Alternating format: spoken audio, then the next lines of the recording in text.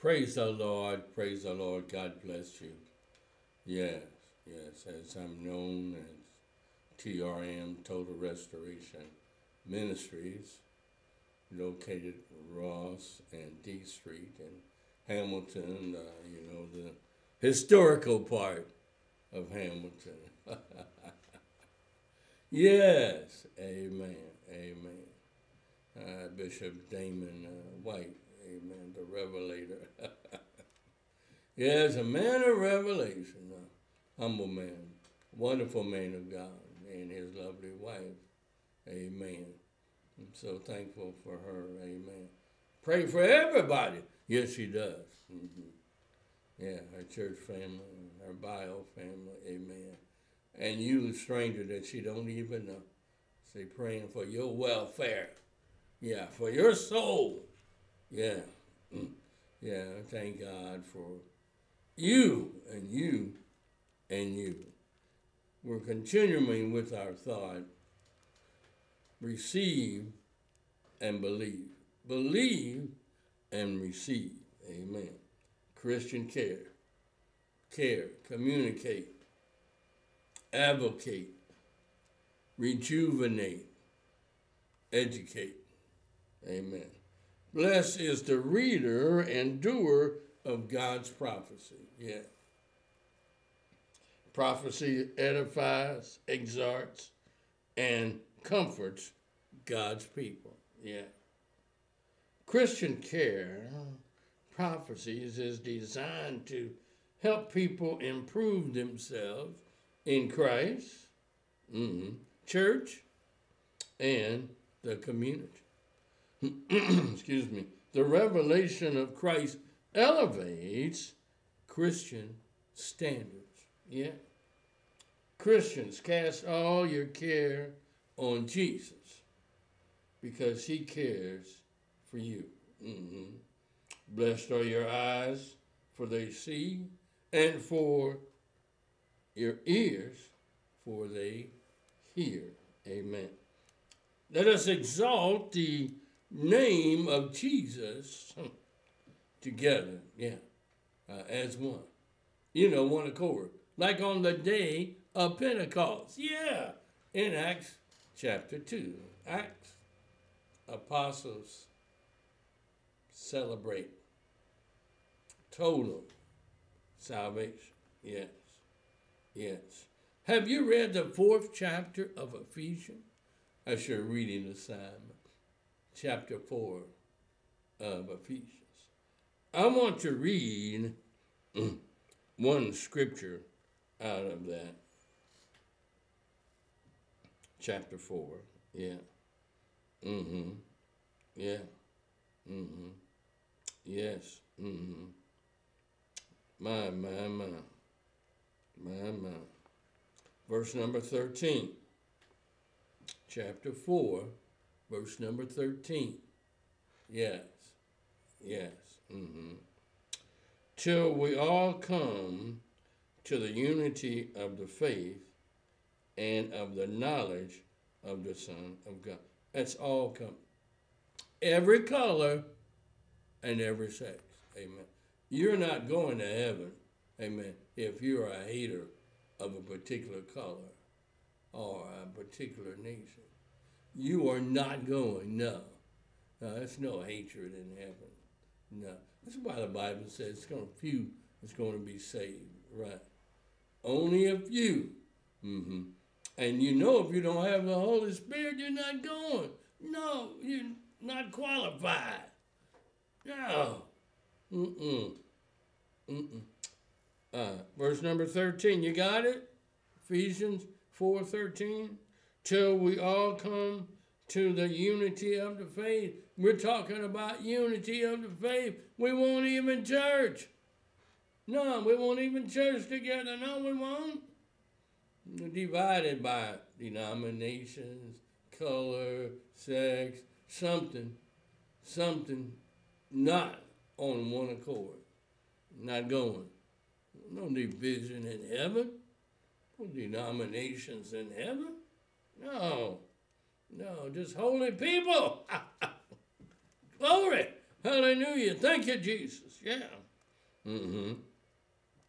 Till we all come to the unity of the faith and of the knowledge of the Son of God. You got to know who Jesus is. It's not only the Son, He's the Father too, and the Spirit, yeah. It's only one. Bless His holy name. Thank you, Jesus. Hey, glory. Till we all come to the unity of the faith and of the knowledge of the Son of God, to a perfect man, to the measure of the stature of the fullness of Christ. Yeah. Got to know who He is. Yes. Yes, yes, yes. Bless His name. Yeah. Now, verse number 14, we're talking about believing and receiving, that we should no longer be children, tossed to and fro, and carried about with every wind of doctrine by the trickery of men. You know, there's people that's into tricks. Yes, they are. Yeah. Yeah. Trick or treat. Yeah. Trick or treat. Yeah. Yeah. It's all year for some people. They're always up to some kind of trick. Yeah. Yes, they are. Yeah. Every wind of doctrine by the trickery of men, in the cunning craftiness of deceitful plotting. My. So what are we going to do? Verse number 15, Ephesians 4. But speaking the truth in love may grow up in all things into Him who is the head, Christ. Christ is the head. Jesus Christ. He's the King of kings. He's the Lord of lords. He is the great I am that I am. We're talking about Jesus. Yes. Yeah. From whom the whole body joined and knit together by what every joint supplies, according to the effective working of which every part does its share, causes growth of the body for the edifying of itself in love. Yeah, love. The people don't even speak to each other. No, they don't. Same church. I'm not going down that aisle because I don't want to be going by him and I don't want to say nothing to him. No, I'm not going that way. No. I'm going the other way. No. As soon as I hear amen, I'm out of here. Glory. Thank you, Jesus. Well. Verse number 18. Having their understanding darkened, being alienated from the life of God because of the ignorance that is in them, because of the blindness of their heart, who being past feeling have given themselves over to lewdness, to work all uncleanness with greediness, but you have not so learned Christ, if indeed you have heard him and have been taught by him, as the truth is in Jesus, that you put off concerning your former conduct the old man, which grows corrupt according to the deceitful lusts, and be renewed in the spirit of your mind, and that you put on the new man, which was created according to God, in true righteousness and holiness. Oh, that's right. Verse 25 in Ephesians 4. We're talking about believing and receiving. Therefore, putting away lying, let each one of you speak truth with his neighbor, for we are members of one another. My. 26, be angry and do not sin. Do not let the sun go down on your wrath. You haven't spoken to him or her oh my goodness, in years. You're hellbound. Yes, you are. Nor give place to the devil. There's trickery right there. The devil. Didn't he trick Eve? Yeah. Yeah. Yes, he did. Yeah. He caused doubt. Yes, he did. Yes, he did. You got to believe and receive. You got to hear yourself speak in tongues as the Spirit of God gives utterance. Yes, sir. Yes, ma'am. Receive the Holy Spirit of God. Yes, yeah. Let him do the talking for you. Yield yourself. Hear the word of God. Yeah. From a true man or woman of God. Yeah.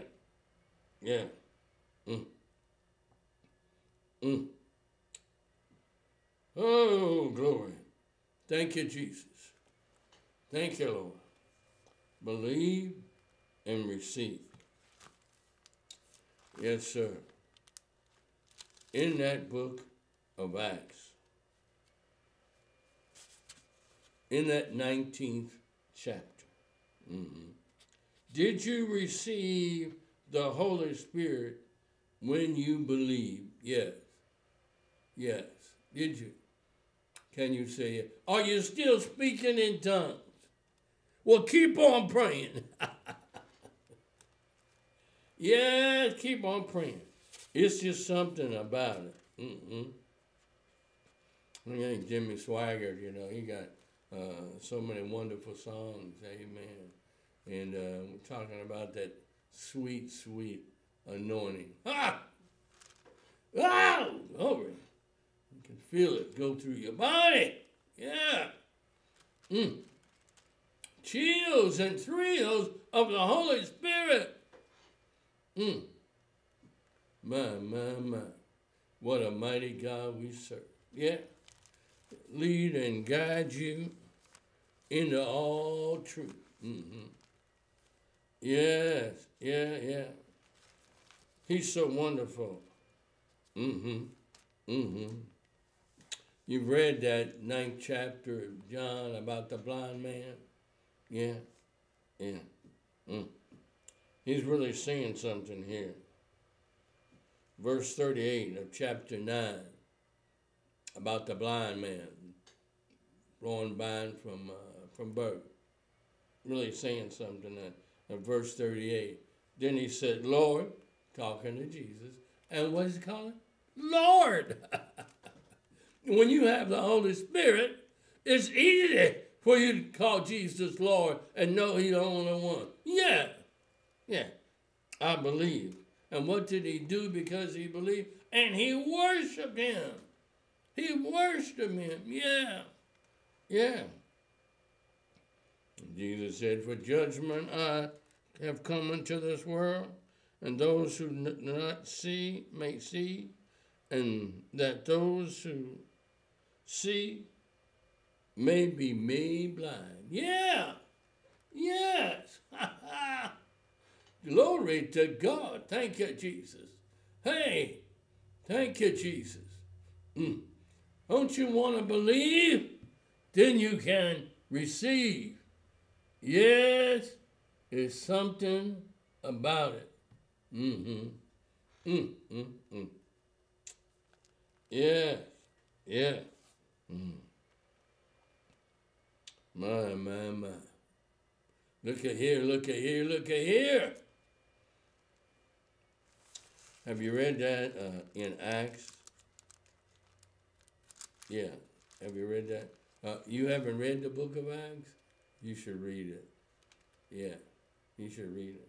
And what you should do when whoever's preaching, whoever's bringing you the word in the church, yeah. You should reverence him. You should check and see where he's getting his information from. Yeah. Yeah.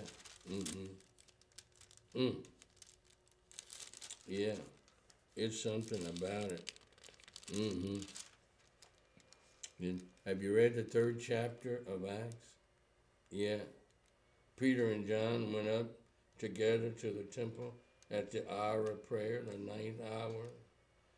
They met a certain lame man there. Have you read that? Yeah. Yeah. He was asking for alms. Want to see me help here? Yeah. Asking for some alms. Yeah.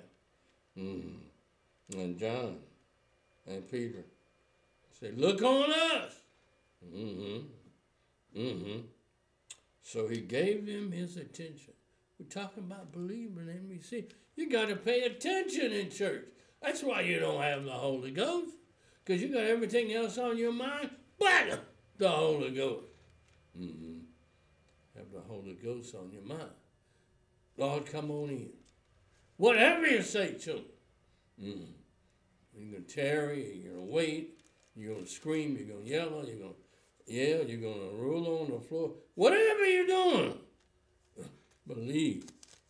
Excuse me, and receive. Yeah. Okay, they're expecting to receive something from them. Yes. Peter and John, they being transporters now. Yes, they are. Being transporting. Yeah. Yeah, it's something about it. Yeah. So, Peter and John, they fixed on him. Yeah. Yeah, they were looking at this lame man. Yeah. Look at us. Look at us. Gave attention. Yes, he did. Yes, he did. Silver and gold I do not have. Don't have it. But what I do have, I give you in the name of Jesus Christ of Nazareth. Rise up and walk. Yeah. Get up from there. Whatever your level in life, get up from there. Receive and believe. Amen. Amen. And he took him by his right hand and lifted him up. And immediately his feet and ankle bones received strength. Jesus is a strength giver. The Holy Ghost in you is a strength giver. Yes, sir. Yes, ma'am. It's all for you. You can have strength. Believe and receive. So he did what? Verse number 8. He did what?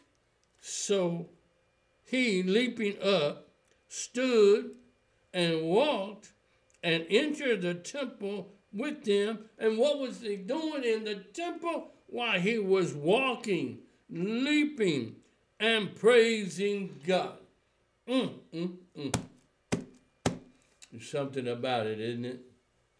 Yeah, my brother, my sister, there's something about it. Yes, it is. When you receive and believe and receive. Yeah, walking. And all the people saw him walking and praising God. Then they knew that it was he who sat begging alms at the beautiful gate of the temple. And they were filled with wonder and amazement at what had happened to him. Now, as a lame man who was healed, held on to Peter and John. Yes, yeah. All the people ran together to them in the porch. Held on. Yes, they did. Yes, they did. What did they do? All the people ran together to them in the porch, which is called Solomon's, greatly amazed. So when Peter saw it, he responded to the people, men of Israel, why do you marvel at this? Or why look so intently at us as though by our own power or godliness we have made the God of Abraham, talking about Jesus, excuse me, the God of Isaac and Jacob, the God of our father, none other than Jesus. Yeah. Glorified his servant, Jesus. Yeah, he's a son and a servant. Yes, he is. He's God all by himself. Glorified his servant, Jesus, whom you delivered up and denied in the presence of Pilate when he was determined to let him go. But you denied the which one? The Holy One and the just. Talking about Jesus. He's the Holy One. He's just. He's a justifier. Yes, he is. He is a redeemer. He is a regeneration. Yes, he's a renewed one. My. Yeah, he's the Prince of Life. Yes, he is. He raised himself from the dead. Yes, he did. Hey! Oh. And his name, 16, and his name, through faith in his name, has made this man strong, whom you see and know. Yes, the faith which comes through him has given him this perfect soundness in the presence of you all. Hey! Glory, hallelujah. Believe and receive. Oh, what a mighty God.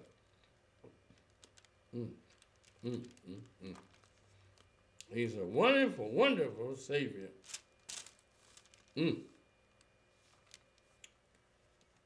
Yes, sir. Yes, sir. He's all right. What you say about Jesus? He's all right. Yeah. He's Father in creation. He's Son in redemption. He's Holy Ghost in regeneration. Yes. What do you say about it, blind man? Lord, I believe. Yeah. He was made strong. Sight to the blind. Hearing to the deaf. Yeah. Oh, my. What a mighty God. He's mighty. Yes, he is. Jesus had something to say. He had something to say. Yes, he did. Said, all whoever came before me are thieves and robbers, but the sheep did not hear them. I am the door. He's the door, yes! If anyone enters in by me, he will be saved and will go in and out and find pasture. Hey, something about the church. Let's get in the church. Let the church say amen, yeah. We're going on perfection in the church. Yeah. Jesus is the door. He set before you an open door. And speak in tongues as often as you like, as many times as you like, wherever you are, amen. You can speak in tongues. It's all right. Thank you, Lord. Thank you, Jesus. In that 19th chapter of Acts, so they were in John's baptism. No other baptism will do. But for real, a baptism that opens a door that's set before you, an open door, is the baptism in the name of Jesus. Yes, glory. Hallelujah. Thank you, Jesus. Bless your name. Yes. John indeed baptized with a baptism of repentance, saying to the people that they should believe on him who would come after him, that is, on Christ Jesus. When they heard this, they were baptized in the name of the Lord Jesus. That's verse 5 in chapter 19 of Acts. Yeah. And when Paul had laid hands on them, the Holy Spirit came upon them, and they spoke with tongues and prophesied. Now the men were about 12 in all. Hey, glory, hallelujah. Added on to the 3,000 on the day of Pentecost. Yeah, and were baptized in the name of the Lord Jesus Christ. Something about that name, isn't it? Yeah, that name is powerful. That name has got all power. Mm-hmm. Sickness got to go. Disease got to go. It's in the name of Jesus. Yeah. Magnify the Lord with me. Let us exalt his name together. And I love Bishop White and one of his favorite scriptures. I will bless the Lord at all times, and his praise shall continually be in my mouth. Hey, glory. There's something about that name. Yeah. Something about that name. Yes. Yes,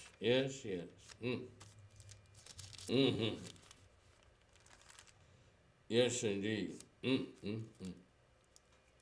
We're talking about the power of the Lord. Talking about his name.